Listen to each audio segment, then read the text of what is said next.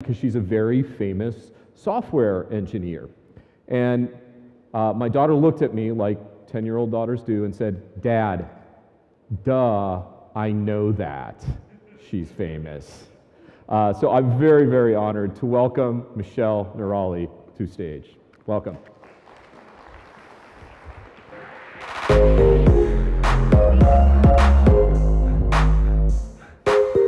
Hi, everyone. How's everyone doing today? I hope you're well. Yeah, round of applause. Getting through this. My name is Michelle Noorali. Thank you so much for having me here in China. I'm so excited to be here for the very first time. I'm an engineer on the Azure Containers team. Throughout my career, I've had the good fortune to experience different types of development. I started off as a full-stack web developer. Then I became a platform developer for a platform as a service company. And now I have the pleasure to build open source tools that make people more productive with containers and Kubernetes. So many of you I saw earlier have already heard of Kubernetes or have some experience with Kubernetes. But for those of you who are not familiar, Kubernetes is software that helps you manage your containerized applications in the cloud, on bare metal, or both. 3 years ago, my company was evaluating Kubernetes to solve some of our own problems. And even then, even though Kubernetes was so young, we really loved what we saw because it was a good solution for the problems that we were having. We really needed a way to reliably scale a large number of containerized applications. And even then, the community was very welcoming. And we knew exactly where to go to ask for help when we needed it. And after Kubernetes was donated to the Cloud Native Computing Foundation, we had even more confidence that this piece of technology would grow sustainably and be stable. In the process of deploying lots of microservices to Kubernetes, we found that we wanted some additional tooling to make it easier to share and configure applications to run in our cluster. And if you're not already familiar, you can deploy and scale your containerized applications by giving Kubernetes some declarative declaration of what you want it to do in the form of Kubernetes manifests. And those look like something that's on the screen right now. But in reality, to deploy just one application to your cluster, you may need to write several Kubernetes manifests. And these manifests deploy multiple Kubernetes resources or objects. And they can be hundreds of lines long. And you may want to tweak your manifests just slightly to adjust for different environments. Once you have a set of Kubernetes manifests that work for you, you may want to package that up and version it so that you can share it with the rest of your teammates and be confident that your set of manifests will run, your application will run exactly the same as it did for you, for your teammates as well. So to satisfy those needs, we started a project called Helm. And with Helm, you can define your Kubernetes manifests in a package format we call a chart. And inside of the chart, which is really just a set of files, you can template your manifests to make it easy to define default configuration, but also override that configuration for different environments. And the chart format actually also makes it easier to share your set of manifests as well. So I want to invite to the stage Ria Bhatia.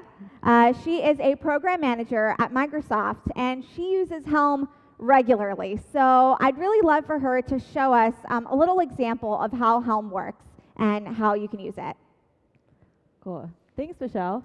So today I'm going to be showing you guys in a TensorFlow application, which I've basically packaged up with Helm. So all I have to do is a Helm install. And then I find the charts, I have my name, and then I can give it a name, so I'll just call it demo. And then when I hit enter, what it's going to do, it's going to spit out all of this, I guess it's YAML, well, application deployment stuff. I don't really need to know, which is great. And it spits out my deployments, my services, my ingress, my pods, and these were already created. And all I have to do is a Helm install. This makes Kubernetes so easy, and this makes it easy for me to deploy applications to Kubernetes. So what did I actually just deploy? Let's go and hit the UI.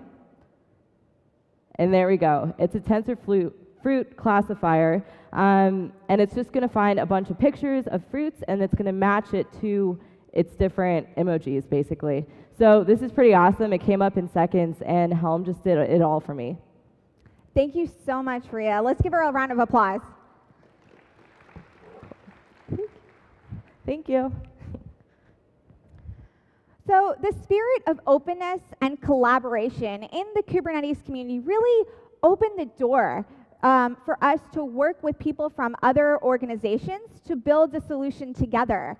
And we heard a little bit about this from Jim Zemlin earlier today, how people come together to build solutions, and this is no longer a zero-sum game. And we actually, on the Helm team, lived that example and got to work on an awesome project that gained a lot of traction and success by collaborating with other people in the community, people who would normally be our competitors. And Helm has grown quite a bit since the project started in 2015. We've seen over 345 contributors to the project in just the last 2.5 years, and over 4,800 people in our Slack channel. But with a lot of growth comes some growing pains as well. For example, we were scaling the code base and our team, as well as addressing people in the community who were also building tooling on top of Helm. And on top of that, we were having conversations, and still are, about the future of Helm and what the community wants to see with the next major version release. And we heard from Linus today about maintainerships and the responsibilities that go with maintainership.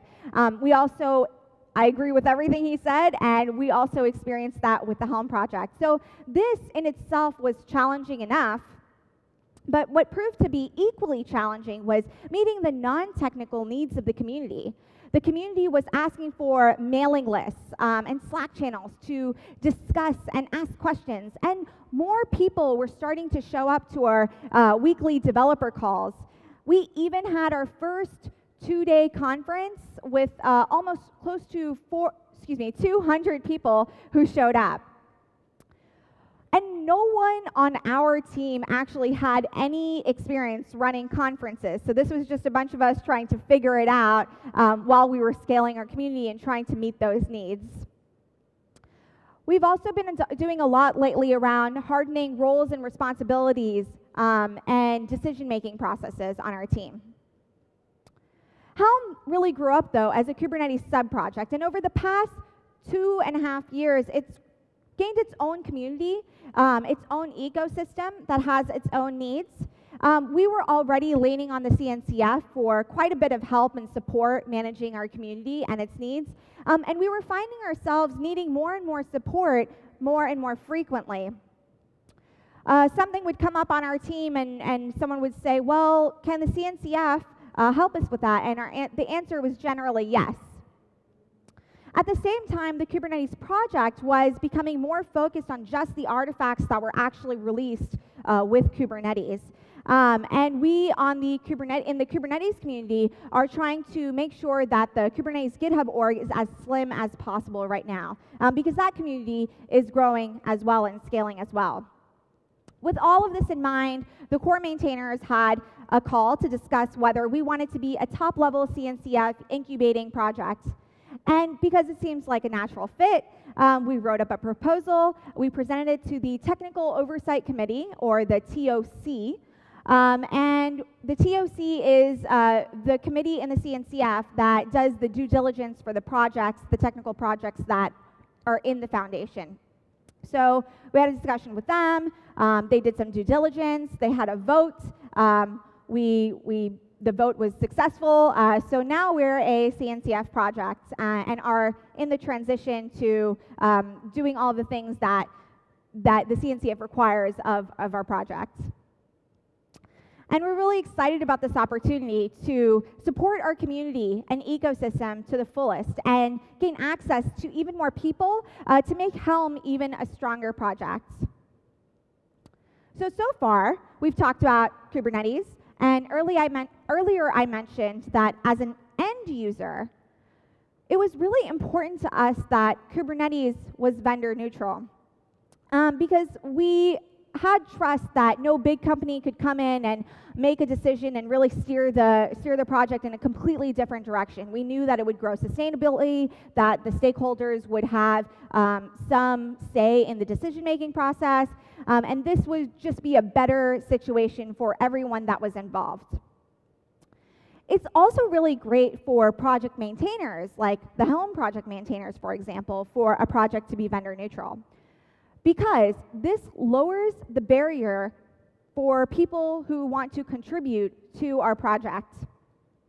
They don't have to go through as many loopholes and all of that, so it's just a better and a smoother process.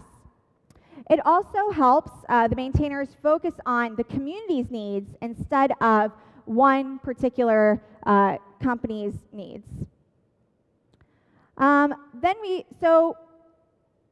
In all transparency, Helm going into the CNCF was like a really natural and smooth process.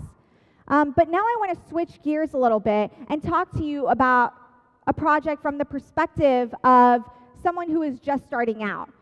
Someone who has created their own open source project. It's new, it's gaining traction, it's useful. So let's talk about that a little bit. Helm solved a big problem for us, for our team, in the process of developing applications that would run in Kubernetes. But while we were doing that, we had some other challenges that we wanted to focus on as well.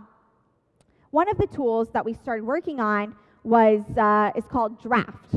So the idea is, when you're developing containerized applications, you may find yourself repeating yourself with the steps that you take over and over again.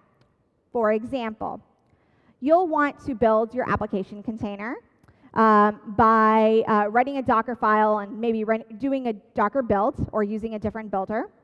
You'll want to push that image that you just created to a container registry, write a Helm chart or some Kubernetes configuration, reference the image that you just built in that configuration that you just wrote, and then deploy your application to Kubernetes and test it out. And all the while, you're using a lot of different tools and having to understand a lot of different layers of abstraction, a lot of different technologies. Draft is a tool that helps those people be productive who really just care about building their application and developing and debugging it against Kubernetes rather than understanding and working on Kubernetes itself. We live in a world where we can't always run all of our Microsoft